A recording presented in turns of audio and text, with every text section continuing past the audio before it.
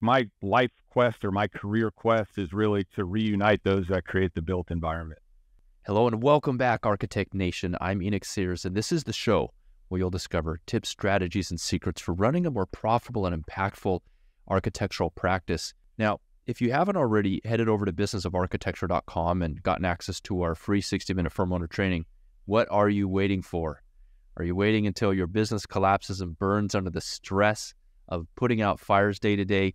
Head on over there and discover how you can bring fulfillment and freedom back into your practice. That's businessofarchitecture.com. Right on the homepage there, you'll see a link to that 60-minute free firm owner masterclass. Now, with that, let's jump into today's interview with David Supple. David, hello and welcome. Hey, Enoch. Thank you. Good to be here. Thank you for having me. Yeah. You're welcome. So David Supple is an author, humanitarian founder, and CEO.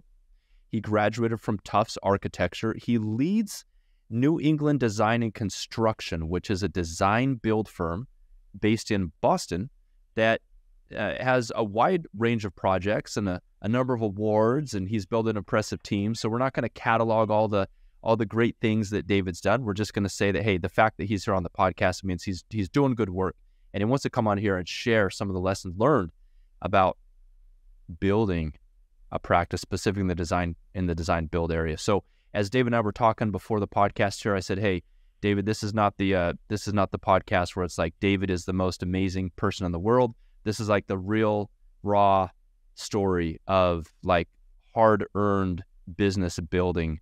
And so hopefully that's what we're going to talk about today. Yeah, let's do it. And now a short message from our sponsor. Accurate data is crucial, especially in today's business environment. Outdated and inaccurate data leads to turnarounds, delays, and rising costs. With supply chain and staffing issues, these costs and delays can multiply. That's why having a resource like ARCAT is so important. ARCAT works with building product manufacturers to keep their data up to date and accurate, and offers it to you easily accessible and free. Use ARCAT's powerful search engine to find what you need and download right there on their site without needing to pay anything or even register. So try arcat.com today. That's ARCAT, ARCAT.com. David, you began, all right, so you graduated from Tufts Architecture. Yep. Now, I believe, tell me, are you a licensed architect? I have not. So we are a licensed architecture firm. I am not a licensed architect. Okay. So the way we are licensed, we can call ourselves licensed, is I have, licensed architects in the firm. One is on an officer. And so we've gone through the steps to be able to like fit that legal definition. I do consider myself, a competent designer. I'm not a A with a capital A, but, that's who I love to compete against, is just traditional architecture firms who don't build. So our positioning is really architects who build. Yeah, that makes sense. Got it. Okay, perfect. Yeah. And was there any particular business logic or decision behind you not getting licensed, or was it? Yeah, just, I mean, Tufts is, I went to Tufts is the engineering, known for its engineering program, but I actually did the liberal arts, so it was a non-accredited. So by the time I did work for architecture firm, so I have, but like at a certain point, it was kind of like too much of a pain. I couldn't like figure out how to go back and do it. And I was already too deep into the business to like, go back to school or what have you. So yeah, I hear you. Yeah. Well, Jonathan Siegel, who does a lot of work in San Diego, he has an interesting take on that. He was like, he actually recommends architects, people not to get licensed. Oh, is that right? Yeah, I mean, I don't know. I guess there's a path to go to not be. Why does he say that? Like, what's his? Well, and specifically with regards to people who are going to develop or build. Okay. Right? Because that's kind of the business he's in. Yeah. So he's like, man, if you don't need to have a license, right? Then just hire the architect. So great. I'm glad we clarified that. Now let's talk about, how did you always want to run a business? No, it was really by default how I fell into this. Short stories, I was graduated, I started working as an architect. I realized, like, I don't know what the hell I'm doing. Like, I had a kind of a come to, an awakening, if you will. in that, I was in the office. I had a project that our firm had designed. It was, in construction. Somebody from the site called, and I was the only one who could kind of help at that point. And he was asking about a door detail, and I pulled up the drawing, and I had no clue what I was looking at. I couldn't answer his questions, and he got frustrated, and he was like, I wanted nothing more to help this guy, I was like, and I just felt so deficient and insecure at that point. I was like, God damn, like, how is my job, telling people what to do and how to build, what to build, but I've never built anything in my life. And so I actually, from that, I was out on the West Coast at that point. I moved back to the Boston area, and I just took a job as a carpenter with the intent to fill that void. I felt like I was never going to be able to like progress unless I had filled that void. And I never truly made it as a carpenter. I did that for a bit, and I got let go. I didn't have a job, and I started my company really as like a means to like survive and make money. And I took any job I could at that point. And that was, next year it'll be 20 years, but was just kind of scraping and wasn't like this well thought out plan. Yeah, got it. Okay, so for those of you who are listening, David does have a team of about 25 people on his team right now, includes interior designers, architects, managers, construction professionals. So, as we talk with David, obviously this is not a guy who doesn't know anything about business. This is a guy who's been through. He has some battle scars, right? He has some scars of wisdom, and he's doing great work in the Boston area. He's built a good business, and it sounds like you started out literally going from being a carpenter to hustling jobs. What were some of the early jobs you got? Do you remember like one of your very first jobs? I mean, a bathroom was like a nice job for me. That was like a step up. I was doing like handyman work because I was literally trying to fill a void. Still, like even I had lost my job as a carpenter. I was still kind of trying to fill that void. So I would get a job. A lot of the time I had never done that type of project before, and I would like kind of figure it out, hire some, tradespeople, and just kind of make it go right. And then, so it's been a very, very gradual buildup. Now our average size is, much larger, and, kind of, but it was very gradual. Thanks for that, David. Now I'm curious, how long did it take? Was there a point where you thought, you kind of got to the point where I think I've made it, or like you're kind of getting out of that hustle to, taking any bathroom remodel project and just like kind of getting to a place of, okay, I got something going on here. I'm seeing a company forming here. I can relax a little bit. Yeah, no, I don't feel like that now. Okay, I was about to ask. Yeah. Yeah, I don't particularly feel like that. I mean, I feel like I have a great team. I feel like we do an incredible job, but I feel like there's so much potential and opportunity there. I do feel like I have amazing people in place. So I guess for me, I initially, like, there wasn't a huge design component. When there was one, I definitely filled that void. And I didn't have like the carpentry background to fall back on, like as a contractor. So I had more of a design, it was much more of like a design background. So that's kind of where I fell to. And as I developed my team, I got folks very easily more competent in me on the build side, but I oversaw the design side, and I held that, until a certain point. And I went through several design directors before I settled on one that was really like filled that void and got me the hell out of there and allowed me to sell more, kind of look, do a little more in quality control oversight. So that was a big stepping stone for me as a business, was making that transition and finding somebody. Was that? How many what? How many years in was that? Over 10, like 12. Okay. Yeah. So those first 10, 12 years, and was there a point where, like, how long did it take until you got your first kind of design project? Where like, yeah, I remember. I mean, that is easy. I remember there was a client. It was a referral from a landscape architect, design build firm, and this person is like a celebrity now. And it was, I remember like sitting down with them, and they were like, listen, our priority is not,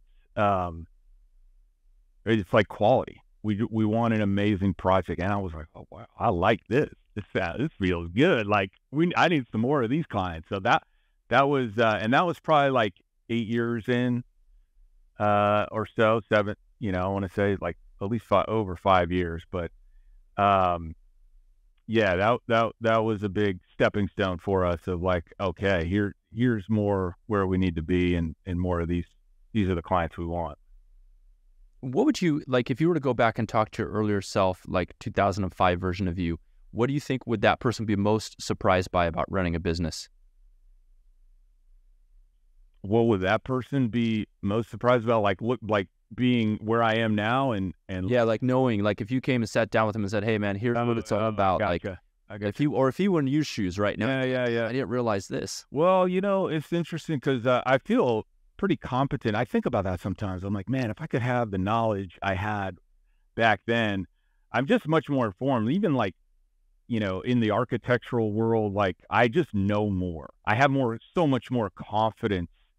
I was still learning. I got out of architecture school. I still didn't kind of know shit. I like, so, I guess I would have kind of shortcut my educational, like, been like, okay, here's what the hell you need to fill the void in to gain that confidence quicker, as opposed to just going through the pitfalls and kind of figuring it out, more trial and error.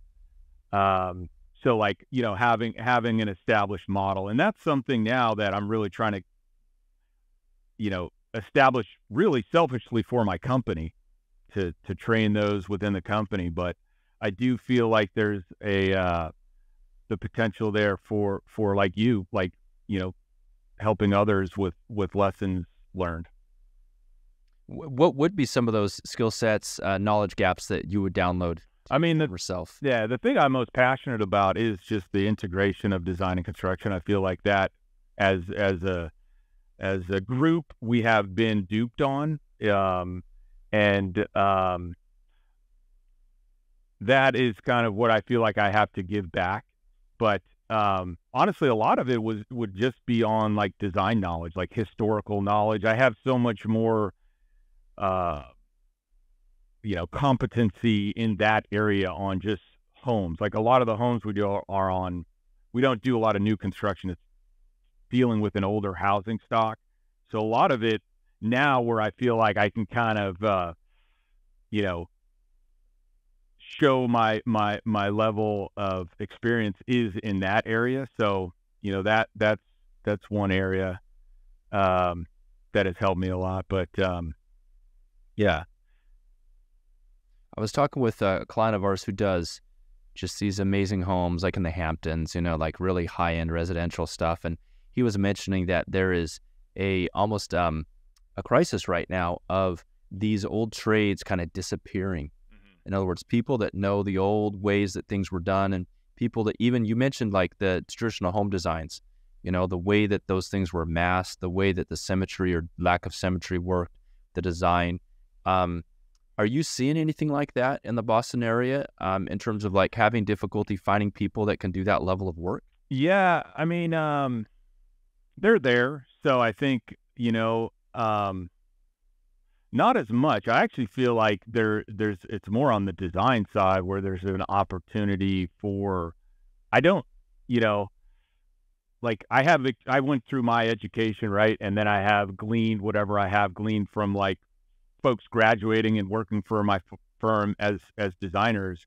And I feel like that is actually the shortcoming, more so on the, knowledge base of, like, call it classical architecture, and kind of the styles that formulated from that, which, up until modernism was like every style was, classical based, and just the inherent, proportions and system that was built on. Even when you get into modernism, like, I think having a foundation in that can really aid in your ability to design properly and have things look coherent and beautiful. Okay. Now, when we look at shifting over to the business side, did you ever have one of those times where you're like, man, I don't know if we're going to make it through this month? Yeah, definitely. Like losing clients. You Tell me know, about. yeah. I mean, early on, just had a client who like bailed on us when we were about to go into construction. Things were kind of tight already. And the one thing we make our money in construction. Like as an architecture firm, we would be bankrupt. So, I'm not the best model. I think I could learn a ton from you on profitability on the design side, but we've always like made our money in the construction. So, that's an area of an improvement I think we still have. But I think it's something to be aware of. I don't know if that's a commonality with design build firms. I think a lot of design build firms are more contractor centric. I think part of our differentiation is like being true design architects who build. But like that is just a point of opportunity. I think is in architects building and the profitability that is possible there. But at that point, like that was probably like, I don't know, over 10 years ago. I remember having to let somebody go. Kind of somebody had the low hanging fruit there. Somebody who wasn't performing so well first time I let somebody go. But yeah, we made it through and so you let someone go. What else does David do? Like if that guy back then 10 years ago, when that client says, "Hey, look, no, we're out." You're like, "Damn, okay, I let someone go." What else would you I mean, hit the streets, like start promoting. Yeah, start promoting. What does that look like? I mean, at that time, I'm not totally sure what our kind of main driver was. Networking. We did flyers for a long time, like in prominent neighborhoods. We would hit the streets and that's how I really started. We haven't done that in quite a bit, but whatever successful actions we had in the past, we re-implemented and got going on. Mm-hmm. And what are your methods now in terms of promotion that you find? Yeah, so definitely try to promote word of mouth and referrals and repeat clients. And being almost 20 years in business now, we have had a good amount of repeat. Those are by far the best. So just staying active with them, staying in front of them. We do kind of there's a bunch of kind of prominent magazines, so we kind of keep our name there, but would rather not do that. They're expensive, and there's a bit of like pay to play, I feel, just to be honest with you with those. So we do like enough to like stay relevant, and they'll do some organic pieces. I think that helps with that a little bit. Social media, we're really trying to increase our efforts in that area. I feel like we have a lot to give back in that area, and so that's an area that we're hopefully you're going to see more of us in. Okay, what is the revenue of your company right now? So we're the past couple of years we've done a little bit under 10 million. We're looking to hit 10 million this year, and about 10% of that is design revenue. So that our design fees are percentage based, and it's 8 to 12% based on the size of the project. The bigger it is, we like 800K or above, we do 8%. Between 300 and 800, we do 10%, and then we don't really do a lot of projects under 300. But if we do, it's 12%. Okay, got it. And what does the profit look like? You say you're making profit on the construction. Where does the margin come from? Is it from markup of materials? It's all, if our project costs $1 million, our costs on it are 700,000, and then that 30 in construction, 30% is 20% is overhead, indirect costs, and then we hope to achieve a 10% profit in construction. Yep, got it. And if I break even on design, like historically, I'm making like 5% net on my design costs. So I'm like kind of, there's definitely room for improvement there. But like I mentioned, that's just not where we make our money. So we really look at design as a way to set up a successful project, and make sure it's set up to be successful. What do you think is the most important thing to keep something like this going? Because having $10 million to your bank account, that's a lot of money passing through. What do you think is the necessary pieces to make something like that be sustainable for you? Yeah, I mean, it's taking those successful actions learned over the years and imparting those to folks as you bring them on and training them in those successful actions. That's really, I would say, the key, because as you grow and scale, the thing that you have the potential for is like not repeating those the ways that got you there. New people, you have to hire people. Those new people are new. So if you are not intentional with that, they're going to learn from trial and error. And that's not, you're going to kind of go downhill at a certain point because it's just going to be too much. So I think the only way we're going to be able to grow from here is to really put in a training program where, we can bring new people in and not have a step down in just that level of quality and experience that we provide to folks. David, what does your sales process look like? So it's consultative. So we do we call it an intake, but people who reach out, we have a series of questions to identify, like, if we're a potential good fit. We are very transparent with cost up front because we just find that it's better for everybody to just talk openly about that. And then we go out and we do a design consultation. So we go in person, and we're very free with ideas. Like, I will sketch out ideas. I know that's like not supposed to be doing that per se, but for me, what I'm trying to do, that's really how we differentiate ourselves. Definitely from contractors. I mean, contractors are not doing that.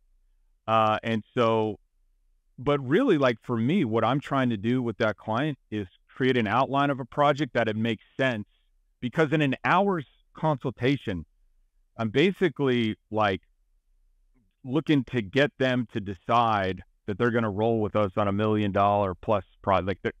So it's a short kind of window, and I want to provide the opportunity to display our level of competence and kind of give them, an idea of our thought process and what's to come. So that, and then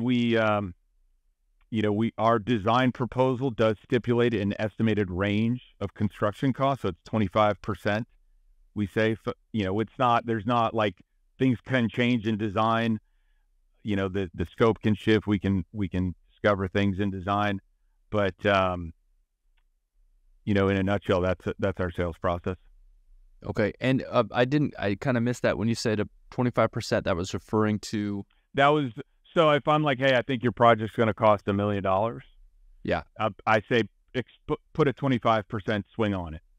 Got it. Plus typically goes 25%. Up. Typically does. Yeah, I'm sure. Yeah, exactly. Yeah.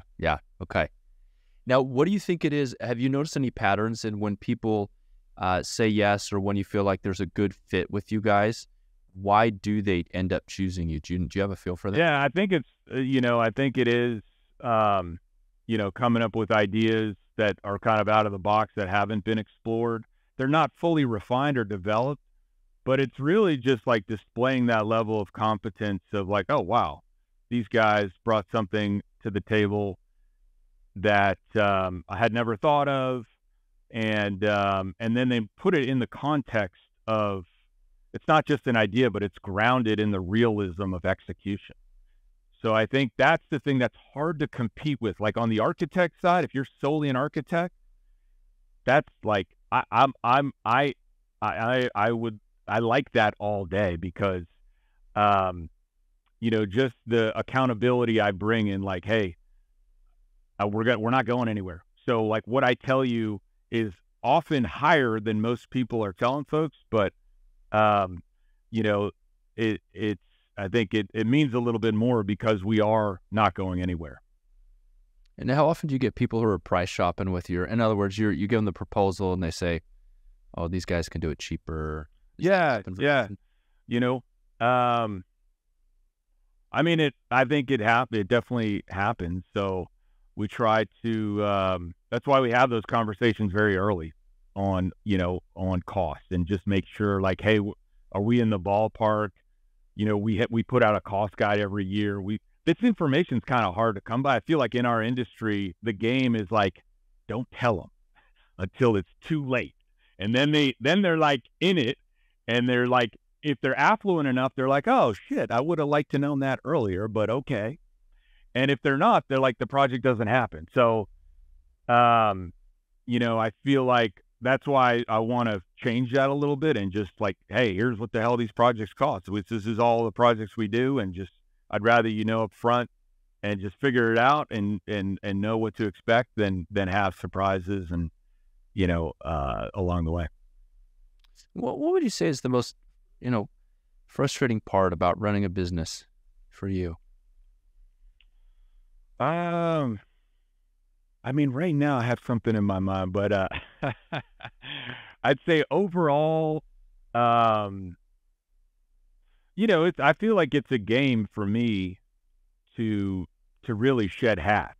Like if I look at the trajectory of my time in this company, like initially I was wearing every freaking hat, and so through time I've shed hats, and I think that's the challenge in the game that I enjoy is like establishing, like bring on people that are better than you in those positions and that push you up into, ability to do more and better things. So I don't know that it's like the thing I don't like about it, but I would have liked to have been further along than I am. So, there was a time I made a huge mistake. I'd say the biggest mistake I've made in my business is, I hired a couple executives. Like I liked them. I thought they were great. And I was like, and I kind of pieced out to a large degree. They were never embraced or accepted by my people. It was just the wrong thing to do. And I lost a lot of great talent over that time. So that was definitely a lesson learned there. And so it set me back a bit. But since then, have really looked to like promote from within and, reward people for, their production and that's been really successful for me. What would you say is the funnest thing about running a business for you? I think, I love the interaction with my team. We meet every morning. We have a morning meeting a lot. It's all virtual. So some folks are together, but some are not. But, I feel like, we're on a quest together to, create an example for the industry that, that is a notch above the current. And I feel like, that adventure with my team is what I love the most. Yeah, you mentioned that you live down in Tampa, down in Florida. Yep. And then the work you guys do is up in Boston. Yes. Yeah. So that when this challenge I had, or this kind of mistake I made, was when I initially moved down to Tampa, and it was initially only going to be for a few months. COVID hit, and me and my family got settled in, but that's when I learned those lessons. And because the people I put in charge were never really embraced or accepted, and kind of they were new. And so I always, went back and forth a bit, and I continue to do that. I'm looking to get my family relocated back up north now, but I have a great team. So, I mean, that has made it possible for me to do this for the past like 5 or 7 years. What do you think? I mean, that's pretty. That's rare to have a business owner who can run a business remotely like that. What do you think was the key in actually making that happen for you? I mean, just empowering people, like hiring good people, and then empowering them to do their jobs and trusting them. I'm not like, if you're not a self-motivator and have initiative, you're not going to last long in my company. Like, it's just not going to be tolerated. That's kind of the environment we have here is high producing. It's fun. It's high paced, but you got to kind of bring the goods. And so I think partly just creating that culture, and then, kind of the team keeping itself in check. And yeah. You said you had an unpleasant issue right now in your mind. Yeah. I mean, I have like somebody who's kind of underperforming, who I had expected more from. So, people issue. Yeah. Now, you said, hire good people, man. Isn't that the golden ticket? How do you recognize good people? Yeah, I think for us, is really, I feel like part of the success is like people who are passionate about what we are doing. Like this, I consider this like a movement almost on reuniting those that design and construct. I feel like it's completely artificial to have these sides. It was never meant to be. It was done for the wrong reason. So, like, if you come from a strictly design background and you've been doing that for 10, 15 years, you're going to probably have a tough time, because I expect a lot. Like my designers, are tasked with more, even though we have like estimators and folks that help line up the trades. Like, I expect my designers are really determining those costs while they are designing, and I hold them accountable for that. So if you're like, oh, but that's their job, you're gonna have a tough time with us. So that's one thing we look at, I love when folks have had a build experience. It's not what I had coming out, but just a recognition of like we are one cohesive team, and that is really important to me. What does it look like when you hold someone accountable? You mentioned that you hold your designers accountable for designing in the budget. What is that? Can you what that conversation looks like? Like, how do you approach that conversation? Let's say someone's gone over budget. You're just noticing they're underperforming. How does David talk about that with them? I mean, definitely bring it up to them. I think at a certain point, it's like, we have this, train them first. Like if they haven't been trained and they're making mistakes, it's kind of like, duh, that's on you. But if you've invested, if you've trained this person, like, they kind of know it, what the expectations are, then it's like at a certain point, you just need to kind of, make a change there. But I think, so a big part of it is just setting expectations up front with those individuals, and like, hey, this is different. This is not that.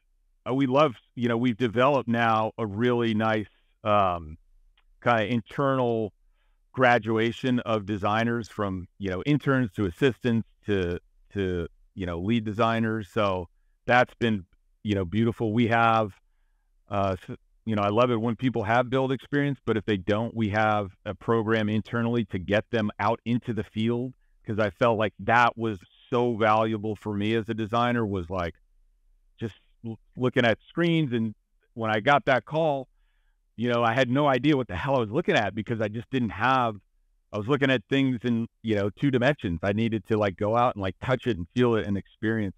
So I think, that's something that's important to us. And you're not going to know it all instantly. So, it takes some time to like, even somebody who is starting out, doesn't have like all the fixed ideas, and that's not me. It takes some time to figure that out, but and we don't, I've done a better job lately of not just throwing people into the fire. I think that's kind of how I learned. So initially I would just be like, okay, go do this, and didn't always get the best result. How do you know then when it's time to let someone go? What's your process for that? Yeah, we have like a HR, like disciplinary, like, hey, expectations are not being made, making sure that's documented. Hey, this is what we do expect. This is a time in which we expect to see these changes, and then follow through with those. We have a set review process twice a year, and so so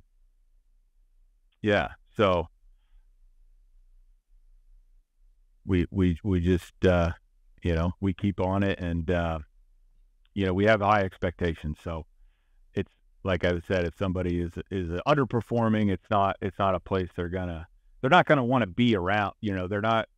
A lot of times the folks just like exit themselves prior to that it coming to letting them go, because they kind of recognize, what's it's just not a fit for them. Looking back, what would you say? Let's talk about wins, David. What would you say is your biggest win looking back? The 20. I think we just got this passive house certified, and so that was a big one. I don't know if it was our biggest win. What was the one where you went home and you cracked some champagne? Yeah, we just got this award. There's this Guild Quality. I don't know if you've heard of them, but they're like a third party. So it's now been 11 years in a row where we've got this Guild Master award, and that is something I've been proud of. You look at like the percentage of folks that use Guild Quality, it's a very low percentage. And then if you look at the ones that have won that award for 10 years or more, it's under 20 in the U.S. and Canada. So, and that was like hard fought. That is you don't get that. That's like following up and surveying each and every client we've ever had, and so I think that like says something on just our commitment to the client experience and their satisfaction. So that one I was proud of. What would you say is the key to getting that commitment to the client satisfaction down through the ranks of the team? It definitely starts with you as the owner, just your expectations and what your standards are. And for me, it's like, hey, this is the standard. This is the acceptable standard. Like nothing below that is acceptable. So, and then having the folks that resonates with and that is easily agreed upon. And, I think, but that is the number one thing, is just like you setting that standard of that kind of ideal scene and what you're not willing to step below. Because like I will go myself and handle something if I need to ensure that, and I have others, with that same mindset. So I'm curious, David, how do you handle the stress, man? Like back in the day when you lost that project, or those it was going into construction and you guys were already on your back foot. Like, what does it look like in David's personal life, man? You go take a walk in the park? Yeah. Or get drunk and in the... No, I mean, I left the drugs and alcohol largely behind after college. And, I've tried to be healthy always, but definitely, my friends and family, my church is a big, been super, super helpful for me. I had this one colleague, and I tried this a few times, and it works. Is like earlier on in my career, like if I had an upset, particularly if you were like in my company, I would tell you in a not nice way. And that I've learned over the years. But one thing that I started to do was just get a sledgehammer and go out and beat up a 2x4. So that that was helpful a few times. Yeah, that sounds like an excellent way just to release, let it out. kind of Just let it out. Absolutely, Yeah. man, 100%. Better the 2x4 than an employee. That's right. At least verbally. Yeah. But physically too. No, I definitely never did the physical thing, but definitely verbally, would let it go, and yeah. Man, and any regrets looking back? I mean, I know a lot of people say I don't have regrets, and I get that, but if you could go back. I was listening to a few of your podcasts, and I was like, damn, I should be making more money in design. I've thought about it since then a little bit, because I've been like, I never really, it was just the way we did it, right? So it's just the way we've always done it. And I think there are some plus points to just that, we don't have to. It's kind of nice, right? Like that we don't have to, and we can just focus on setting up that, because the product is the build, right? That is what we leave behind. So I kind of like that, but there's so many rooms we are leaving so much on the table. As good as we may be or think we are, or compared to others, I just feel like if you compare our industry to other industries that make things, and you look at the errors, the whatever that rating is, it's like ours is awful. There is so much that, and I do believe the real reason behind all of that is the separation between the architect and builder. I mean, the architect built for millennia throughout time. The architects, the word means master builder in its purest sense. And so I think the more we can get back to that and emulate that, I think the better off we'll be as an industry. What's the biggest challenge that you're finding right now, David, at this stage in business? Let's see here. I don't know about our biggest challenge. I mean, I think it is people. We're hiring right now, and so I think finding talented people, finding the people we need can be a challenge. I think that's the area that maybe we have the most attention on right now. I think that's, for me, part of my strategy with the social media is to create more of a word of mouth, a place that is sought out by others because they're aware of it. And I do think that will help. And what's the vision? Where would you like to go from here? Do you want to maintain where you're at? Pass it on to someone else? You want to grow it? Yeah, I mean, I do want to grow it. I really want to be active. I've done a lot. I've written a book already. I have several others in the midst of, or at least articles that will turn into books. And I would really like to, my life quest or my career quest is really to reunite those that create the built environment. You have all these segregated, if you look at educationally, particularly Boston, there's all these universities, they have architecture, engineering, construction management. They're so completely secluded and segregated from each other. No cross-pollination, no collaboration. And so then you have an industry that replicates that. And so, my goal is to address that and bring us together. And I think for the outcome of better buildings and, a better world as a result of that. Beautiful. Well, David, it's been great having you on the podcast. One last question here. I don't know if you're much into books or podcasts, but if there's one resource that's helped you in your business growth, what would it be? I've listened to this guy's books two or three times each, and his name's David Goggins.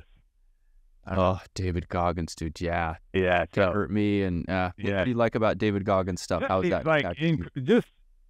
I think as a comparable, if I feel like I have anything going on in my world that's unidealistic or tough or whatever, it just puts things in perspective for me. This guy's mentality and his mindset and just work ethic and just overall, drive and ability to overcome things. It's like, dude, he just shows that anything is possible. It's really, it's like what you decide to do. Dude, so one of the most inspiring books I've listened to. Yeah, It Can't Hurt Me, and definitely don't want to listen to that one if you're offended by 4-letter words, because David doesn't hold back. No, he doesn't. Yeah, but that dude he's it's funny. It's an awesome book. Both of them. He has the second one is really good as well. It's got a decent name too. Yep. And all right, David. Hey, thanks for coming on the podcast today. It's been great sharing your hard-earned lessons here with the business of architecture community. Awesome. Thanks for having me, Enoch. And that's a wrap. Hey, Enoch Sears here, and I have a request. Since you are a listener here of the Business of Architecture podcast, Ryan and I, we love putting this podcast together. We love sharing information as much as we can glean from all the other industries that we're a part of to bring it back to empower you as an architect and a designer. And one thing that helps us in our mission is the growth of this podcast, simply because it helps other architects stand for more of their value, spreads the business information that we're sharing to empower architects together so architects, designers, engineers can really step into their greatness, whatever that looks like for each individual. And so here my simple ask is for you to join us and be part of our community by doing the following: heading over to iTunes and leaving a review of the podcast. And as an expression of our sincere thanks, we would like to give you a free CEU course that can get you one professional development unit, but more importantly, we'll give you a very solid and firm foundation on your journey to becoming a profitable and thriving architect. So here's the process for that. After you leave us a review, send an email to support@businessofarchitecture.com. Let us know the username that you use to leave the review, and we will send you that free training. On the training, you'll discover what 99% of architecture firm owners wish they would have known 20 years ago. And the other 1%, well, they just didn't even know that they didn't know. Head over to iTunes and leave us a review now. And now a short message from our sponsor. Accurate data is crucial, especially in today's business environment. Outdated and inaccurate data leads to turnarounds, delays, and rising costs. With supply chain and staffing issues, these costs and delays can multiply. That's why having a resource like ARCAT is so important.